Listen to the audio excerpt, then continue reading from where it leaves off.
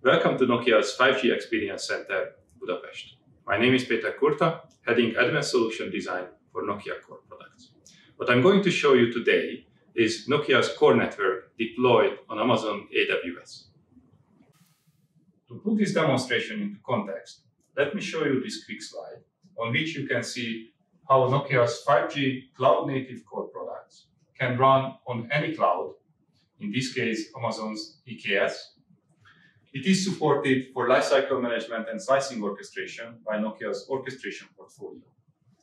And we have a CI/CD pipeline that is either Nokia's own or a third party, for example, Amazon CI/CD. Now, in the demonstration itself, I will show you a system in which you can see these 5G core CNFs, that is practically a 5G core, a 5G data management plus two additional CNFs running on an EKS cluster.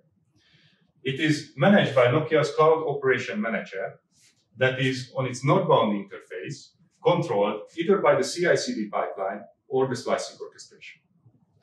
Now let's see it in action. What we will do is a deployment of a new SDL CNF, which is the UDR network function. First, I show you in the infrastructure dashboard that there is no SDL CNF in the infrastructure now by filtering to its namespace. Then we are going to the encom and select SDL from the catalog. We initiate the creation of the new instance, filling in some basic information, and trigger the creation. Deployment has started. We can check the status of it on the Event tab.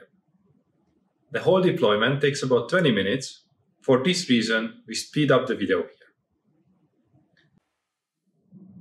We go back to the infra dashboard. You can see now that SDL components started appearing already. Finally, you can see deployment has completed. All tasks are done. The CNF is up and running and integrated to the system, which means the other network elements can discover and use its services.